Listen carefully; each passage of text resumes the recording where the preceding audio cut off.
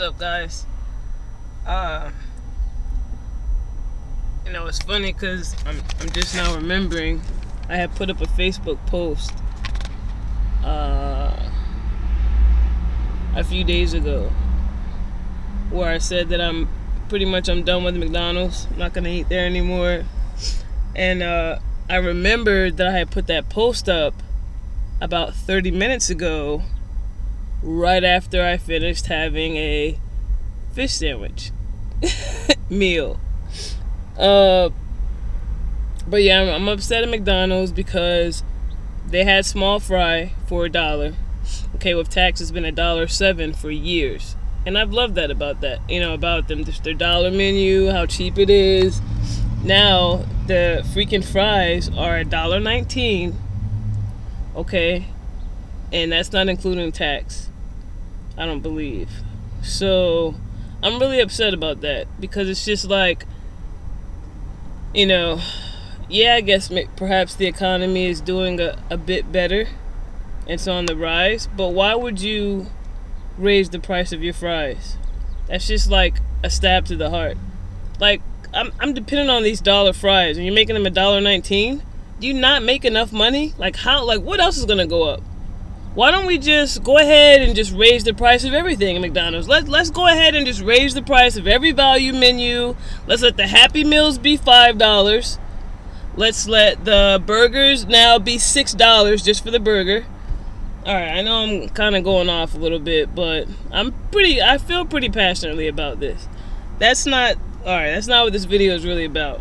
I just thought it was funny that I remembered right as I was taking my last few bites of those golden fries that I said I was done with McDonald's. But I'm so used to coming here, after work today, it was just a no-brainer. Where I want to eat, where I always eat. But I really am, I bought a lot of raw food, so I really do want to work on incorporating raw food in my diet daily. Carrots. So I was eating a big fat carrot with my McDonald's meal, and I got a cucumber I'm gonna work on an hour or so.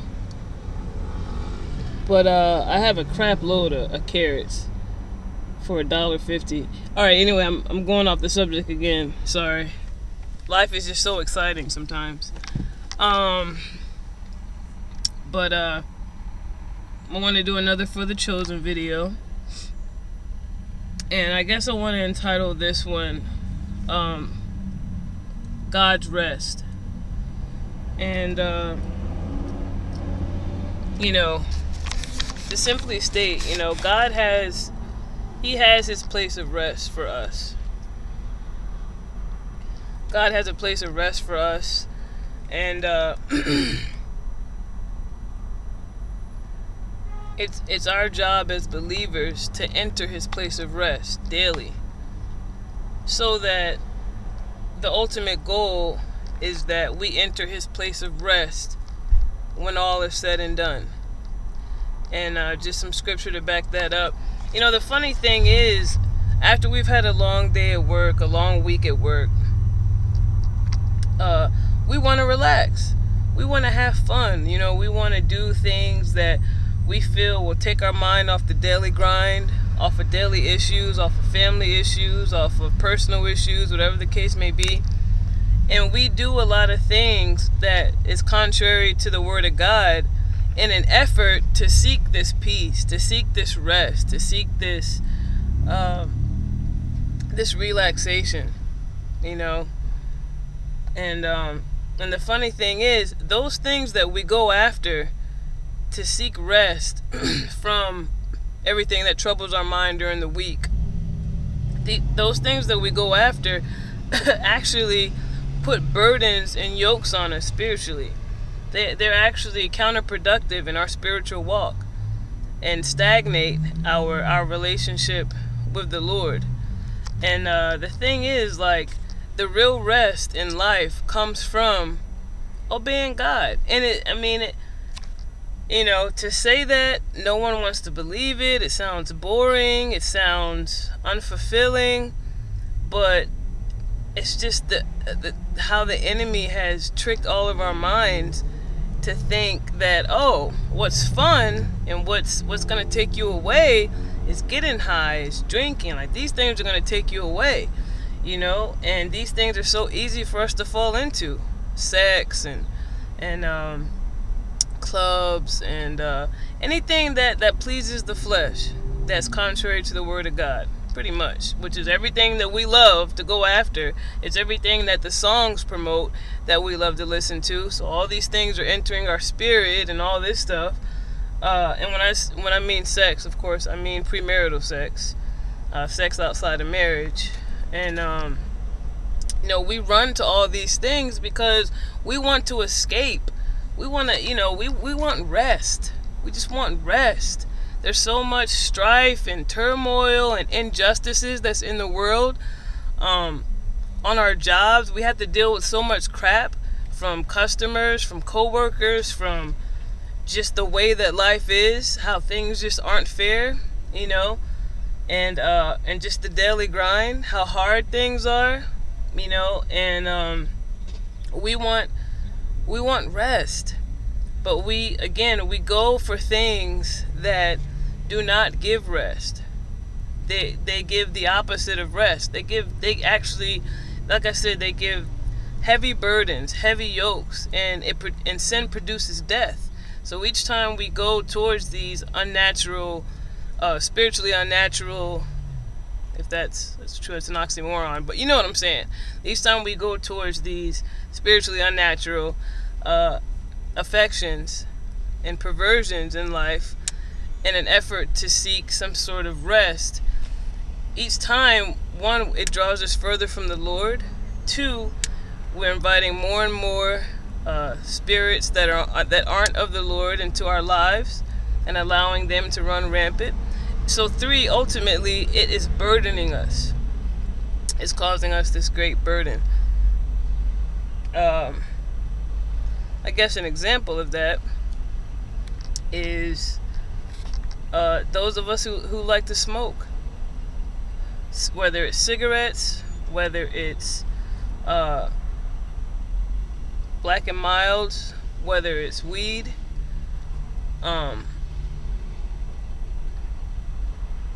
you smoke, but what's really happening?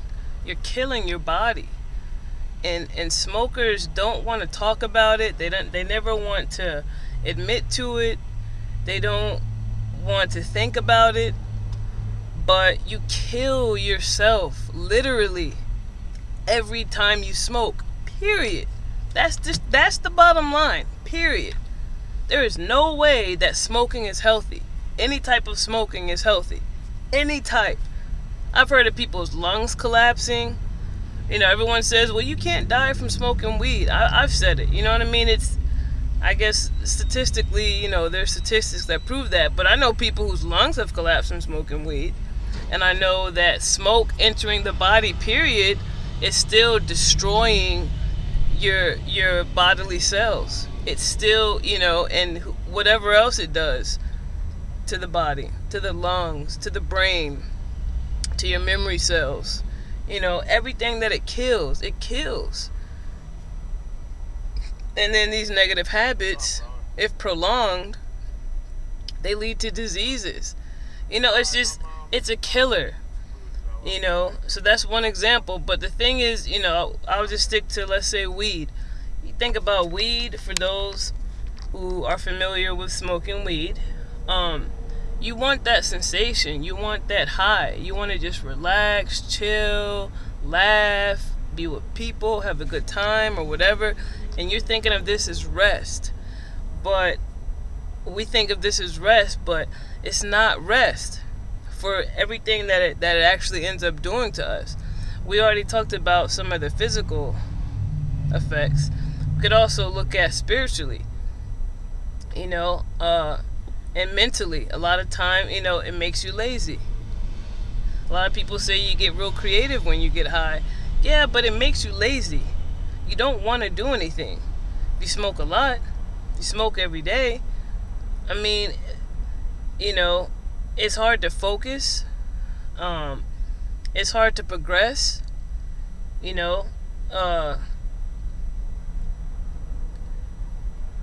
when you're doing that particular action. Smoking makes you more emotionally sensitive. You might cry more. Um, you might become more sexually charged, become horny, whatever the case may be. It's a lot easier to watch porn and things of this nature when you're on, when you're drunk. It's just like being drunk. People like to get drunk because they want to act silly, or they want to relax, or they want to chill, whatever the case may be. But what do these things produce? Your mind is not thinking correctly. People drive when they're like this and end up killing people, end up killing themselves, end up, having their licenses taken away. Never have I met so many young people with licenses taken away for drunk driving than when I lived in South Florida. Everyone I knew had their license suspended. Like, what are these things really doing? They're not providing rest. God is the only drug that will get you high, literally. I'm not even talking figuratively here, symbolically, metaphorically. Literally, he will get you high. He will get you feeling better than, and you don't have to be in church. And there's no negative side effects. And it blesses you, and it adds to your spiritual future, in the here and now and in the future. I mean, he's perfect. It's just that we don't try him. And I'll just go to a little bit of scripture. May I suggest the Contemporary English Version? It's the most awesome version ever. I read the Bible a lot. A lot of frustration comes from not getting into the right version. And now that there's technology and just that time is advancing, there's so many versions out now. May I suggest the Contemporary English Version? It is freaking amazing. I love it. It's the best version. It is the best version. Alright, anyway. Hebrews 4, verse 3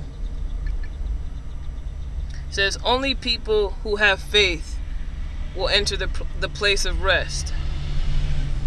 Only people who have faith will enter the place of rest. Now, as I was saying, like, this is talking about heaven, but every single day we can enter before we get to heaven, we can have our heaven on earth before we get to heaven. Okay, every single day we can enter our place of rest. And our place of rest pretty much is just sticking with God. He gives us rest. He says, Christ says, my yoke is easy and my burden is light.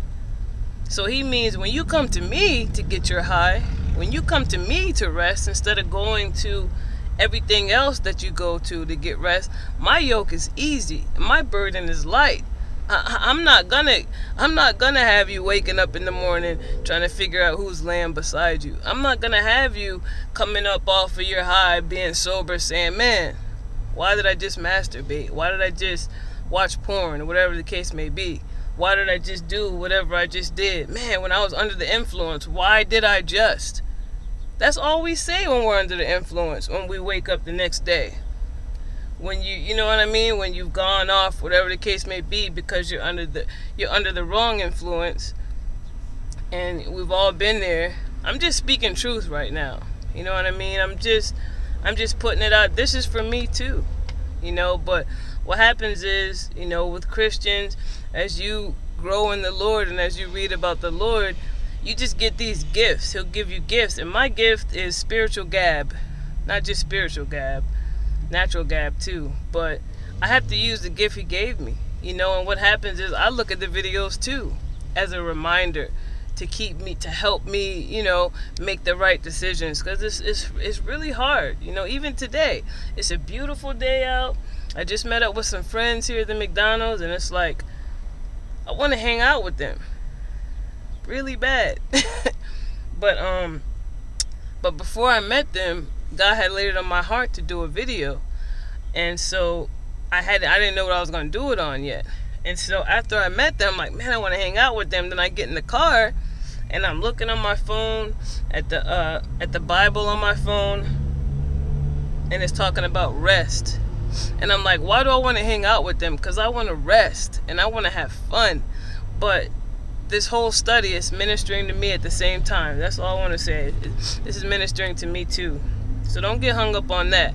Oh, well, Tia, no, this is ministering to me too. And I can't just not speak the truth simply because maybe I haven't yet arrived completely in certain areas. Truth is truth. We gotta live by it. We gotta encourage each other and strive, and that's why I'm doing the video. So anyway, just for some reason I went ahead and said all that. I really didn't have to, but I guess it needed to be said for someone. So it says, only people who have faith will enter the place of rest.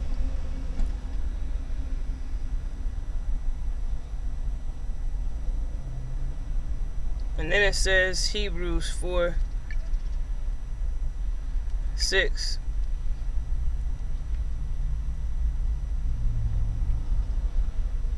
Hebrews 4:7. Much later, God told David to make the promise again. Just as I've already said, if you hear his voice today, don't be stubborn.